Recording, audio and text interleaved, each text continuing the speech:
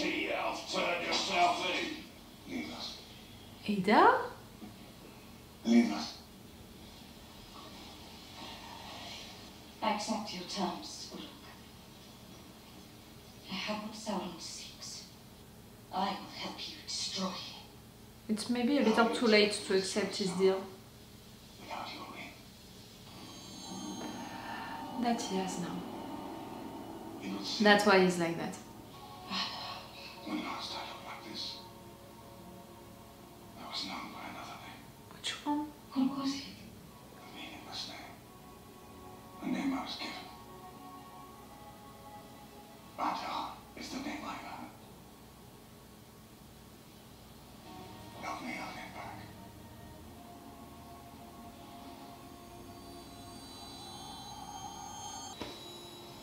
Take it. Help me vanquish Sauron with it, and I swear to you, I will recall my children to Mordor, never to make war on Middle-earth again. I have slain more of your children than any elf alive. I think we can believe him, trust him, you know, and she knows it. She saw how much he cares about his kids and...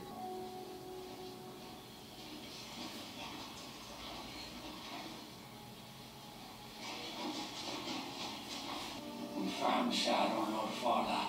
He tried to make Luke betray you, but he resisted. So Sauron did this. It's too late. It is never too late. And not even for me. And not for you, my son. It's too late.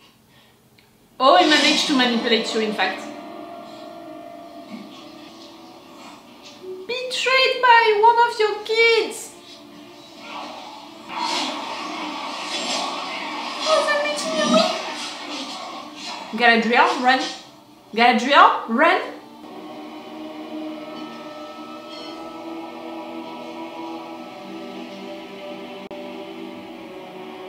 Galadriel. Oh, you should have run. Like me. You have no instinct, sister! Like...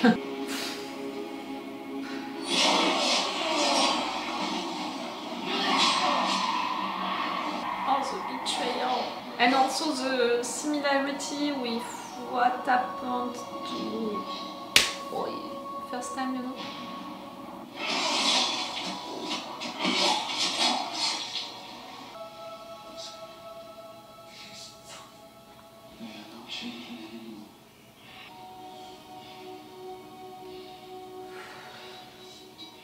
You wanna finish it? What orders? Lord Sauron. Raise it, Ekion. Leave no elf alive. But bring me their leaders. Now you want to run? Like, now you have that instinct.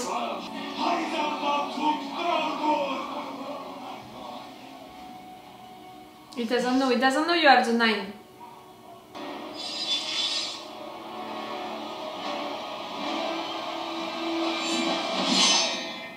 He found me.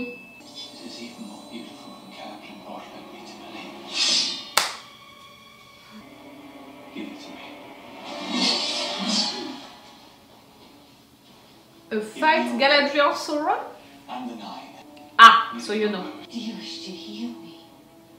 I wish to heal all Middle-earth. As you have a legend. Elrond.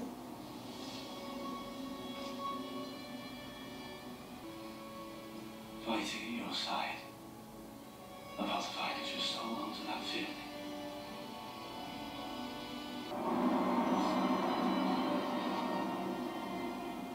They could no longer distinguish me from the evil I was fighting.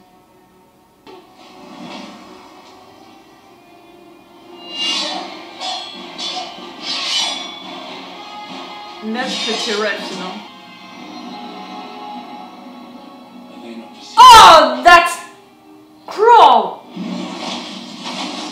It's not symbolic or anything like that. It's about Celebrimbor, who just died.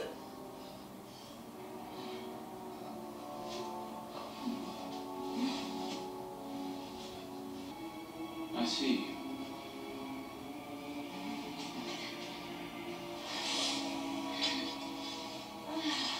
I know your mind.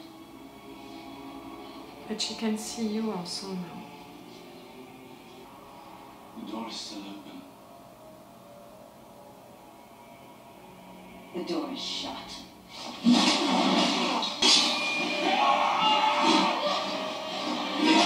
This fight needs to end, and we know that it's gonna end with none of you being killed, so how is it gonna end? Ah, big jump! That's what I said, one of you.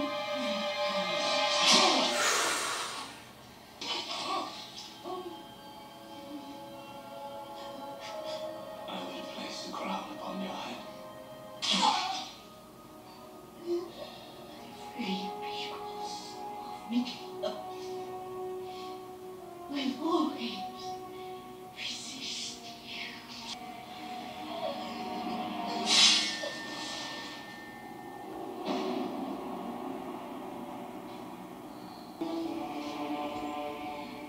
The 9! The rings are mine. Yes, for sure. That it's not a surprise, you know. We know that the men are gonna end by having them.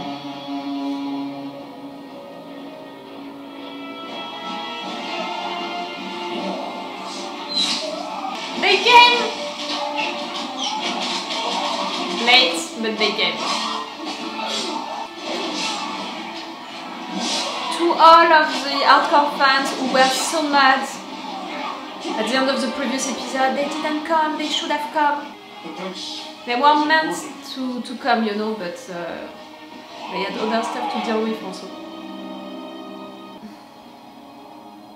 Really no blood on you, my dear? Eek. Like that with the crown and no blood. Your ring.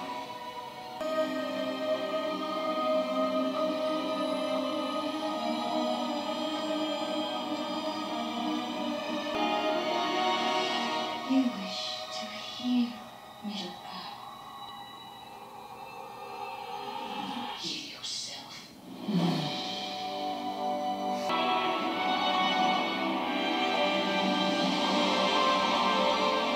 The line is cool, but not as powerful as they thought, you know, that it could be writing it, I think.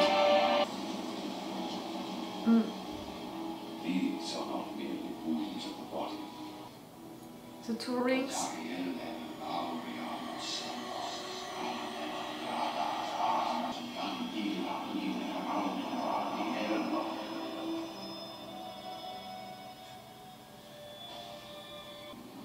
Oh, for elrond, maybe to give her back her ring. Like he's finally accepting her ring, their rings. It's really symbolic. The darkness is too powerful. I cannot save her. The light can. Her light. I can.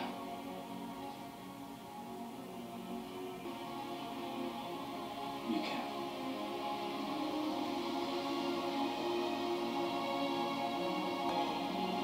Ah, you're gonna wear it? I thought you would give it to her. Oh, it's even more symbolic. Don't be a stranger.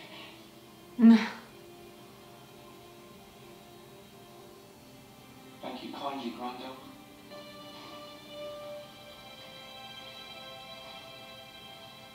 My Grand Elf. Gandalf. I've never seen this before. Gandalf. It's their first migration. They have the foggiest loss to bring. And Poppy is going with them, or not let me see her again. Why am I drunk sweet? You're going also? No. We'd walk the waste of this world, eating snails and beetroots to the summer out of days, but it's high time I walked my path, and you walked yours. We're very different creatures, Nori. We're all similar, Not so different at all, if you ask me.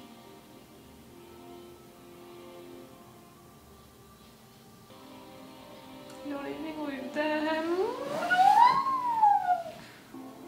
I understand, but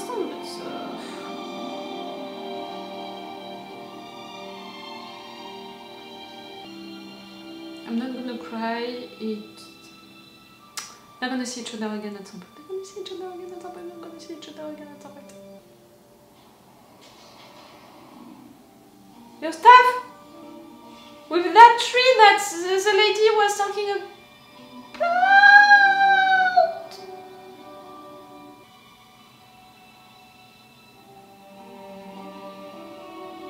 Since the beginning with your staff, with your name, is related to these creatures. You find your way back to Isildur? It was all a test, wasn't it? I was meant to choose friendship over power. I said it. I was meant to help them. I predicted it that by helping your friends you will find your staff, in fact. A wizard does not find his staff. It finds him. And with it, your destiny. Like, really.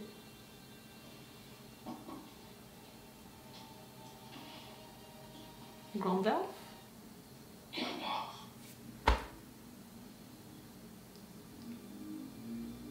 That's what they're going to call me, isn't it? Now let the song begin.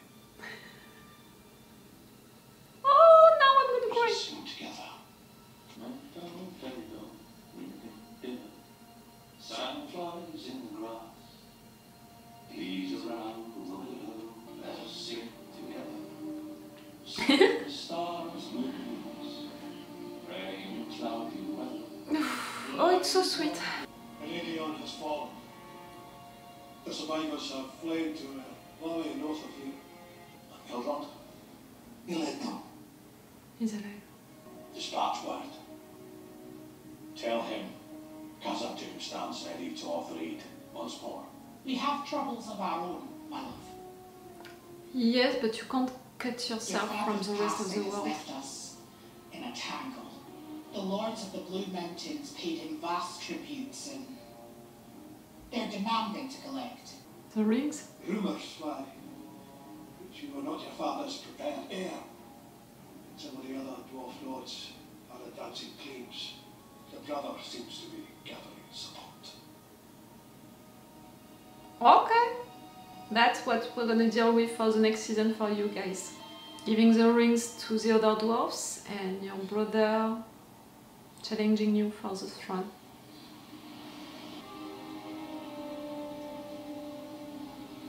Oh, the symbolic again for him to give her back the ring.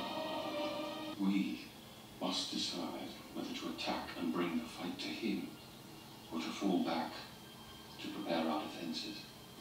The sword with the shield. Of course, would you advise? Come on to Galadriel. Old Galadriel would say to fight the sword. But this one? I would remember the council of our dear friend, Philip, and remind our people it is not strength that overcomes darkness, but light, and the sun yet shines.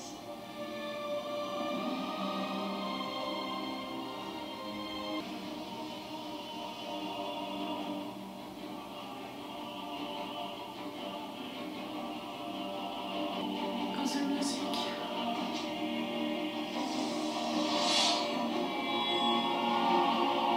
Let's go for the sword. Oh!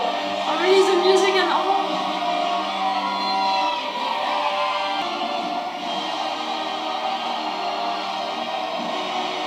It looks like a painting. Yeah. This episode was something, guys, you know? I see a lot of good things into this episode. I see a lot of good moments, a lot of good ideas.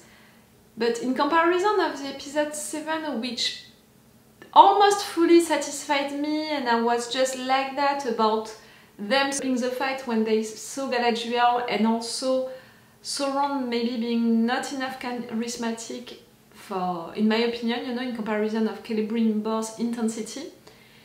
Right there, I'm more divided about this episode, maybe because I expected it to be way more intense, you know, for the action moments. And in fact, it was not really about action moments, but about big decisions and about big things happening.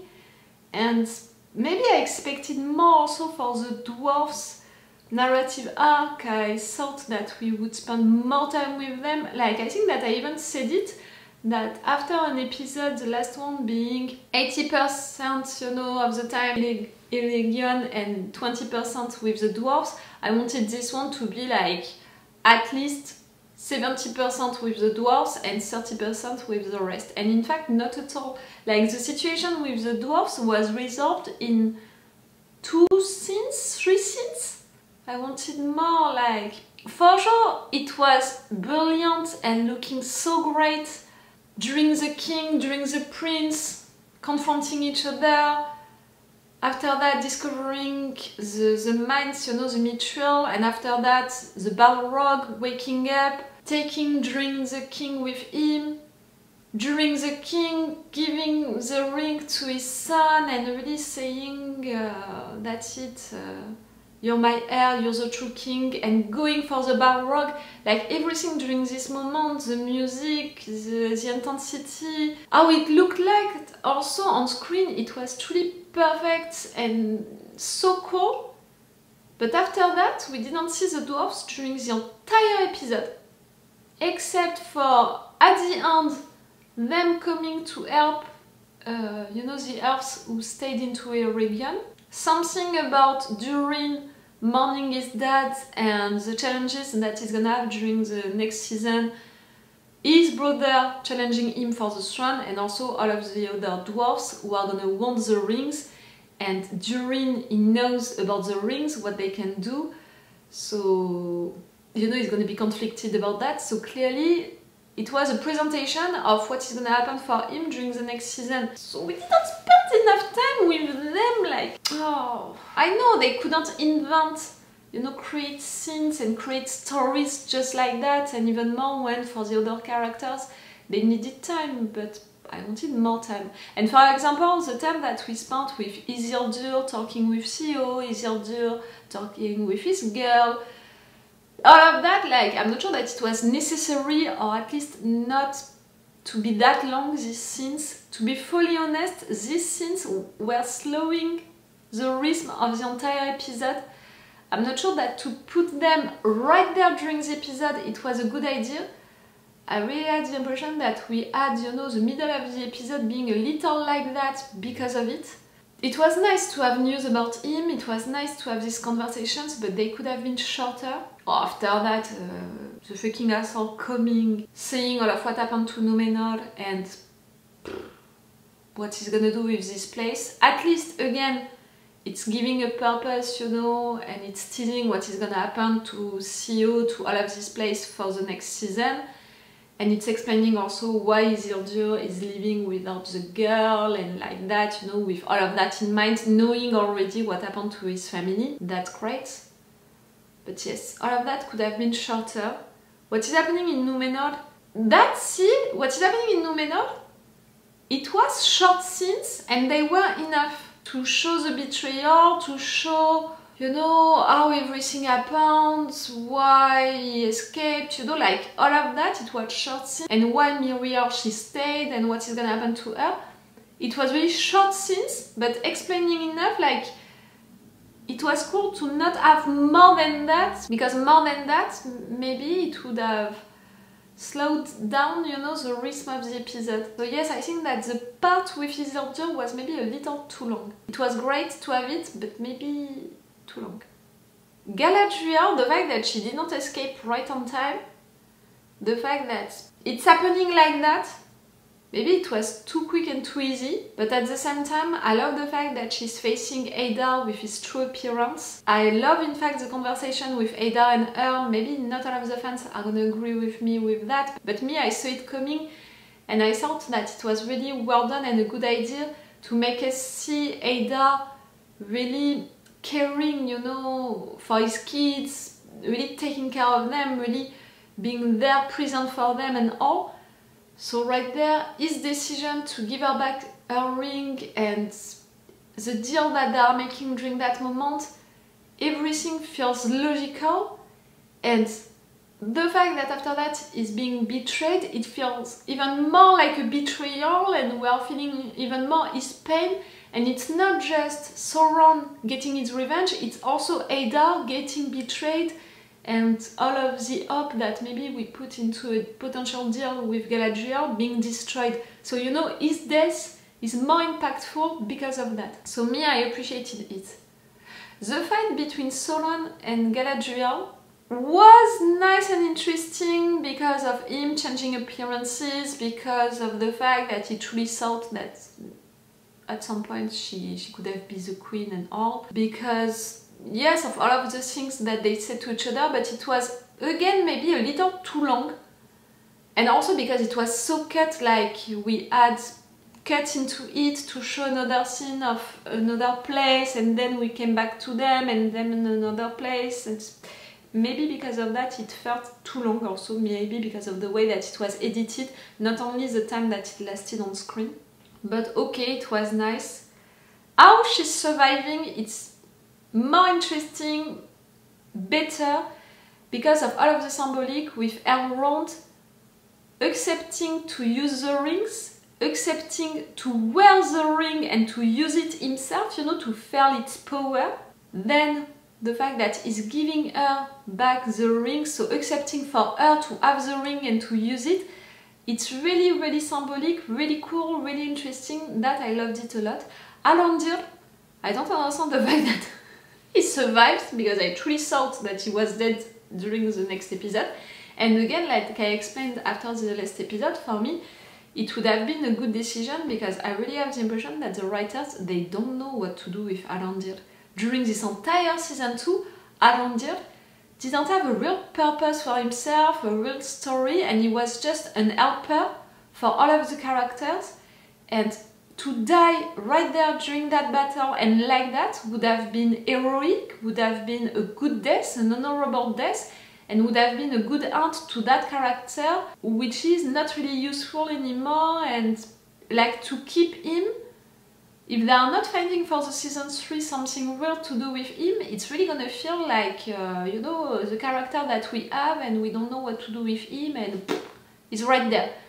So they need to find something for him for the next season, now that they just do not kill him. Right there at the end, the 4 of them, it looked like a painting, it looked so great on screen, and it gave me the chills, so that was cool. All of the things, you know, with Gandalf, Nori, Poppy, the Dark Wizard, that was really nice. And how he's discovering his name, how he's discovering his stuff, that's pretty cool. And that end with Tom, it's amazing, like really they had me with that, the chills, the tears, everything. Nori and Poppy living like that to help these guys, it feels logical and natural. But it's a little breaking my heart, you know. But at the same time, now that Gandalf found his name, found his staff, now he's gonna begin his real journey, you know. So they don't have place for these two anymore. I mean, you know, around him, around Gandalf. But I hope that during the season 3 we're gonna continue to be with them, Nori and Poppy. And you know, I have really an hope. All of that story about finding that promised land and all, I have really that hope that they're gonna be the 2 girls who are gonna found the Shire. So I would love to see that. So I would love to have them for that during the next seasons. Oh, and I didn't talk about Celebrimbor. That was so cruel for Sauron to torture him like that, but not really a surprise coming from him. Celebrimbor managed to manipulate Sauron for once, and not the contrary, to make him kill him. So that was pretty great, pretty well done, Celebrimbor, and during a wonderful speech, and again the music during that moment was perfect. But really, how Sauron was during that discussion, and even more after that discussion, crying, I'm not sure of it. Like, all of that speech finishing about Sauron, Lord of the Rings, that it was pretty well done, pretty well written, and Sauron can be shocked, can be, you know, disturbed by that reveal, by that line. But crying, you know, it's giving too much humanity to his character, and you know that I'm against that. I'm okay for him to have a background, to have a story, to have feelings, you know, to have discussions with all of the characters about his goals, his purposes, his thoughts and all of that. But to give him deep feelings like sadness, like crying, no. It's not Sauron. Like, Sauron is evil. Sauron, with all of what he did, all of what he caused, you know, for the pain and all of what he wants to do, all of his purposes, all of everything, like Sauron, with time, lost his humanity, and to make him cry like that, for me, that it was really not okay. So yes, see, I'm divided. For this final episode, the things that I didn't appreciate about it, it was Sauron crying, no. It was Isildur's scenes lasting too long. It was okay to have all of the scenes that we had, but maybe it was too long, and because of that, the rhythm of the episode was a little weird. Not enough time with the dwarves. And that's it. That's the main things, you know, that were not that great about that final episode, but for the rest, I appreciated it. It worked on me, like I had chills, you know. I had the emotions, they had me, like I had tears into my eyes for Gandalf and Tom singing like that. I appreciated a lot of things, like it worked on me. But not as much as I thought for a final episode. I thought that this final episode would excite me and would please me way more than what it did, and even more after an episode 7, which was so epic. I expected that episode 8 to be as epic, you know, than the episode 7. Maybe it's because of that, you know. Because of that episode 8 being like that, I have the impression that the rhythm of the season is not functioning also. It's really going like that, you know? And it's not that great, I think. But no matter what, it worked on me. I loved it. Not everything, but still. Tell me what did you think about that final episode, if you share my opinion about it, about the things which functioned, about the things which didn't function. Tell me, I'm interested by your opinion about it. Okay, so it's the end of this season 2. Remember that if you want, on my Patreon you have the longer reaction part with the level 2 and the full reaction part with the level 3, and all of that for this entire season 2, and I will see you maybe for the season 3 now. If you can be interested, I'm reacting to plenty of other shows and animes and movies and all on my YouTube channel, Patreon, everywhere. I made a playlist for each one of them on YouTube, so check my YouTube channel. Maybe we are already watching the same shows and you could be interested to stay with me for them. Okay, it's all for you and for me for now for this season 2 of the Rings of Power, so it's all for me for now. So bye for now. Bye. Wait a minute, Doc. Are you telling me that you built a time machine?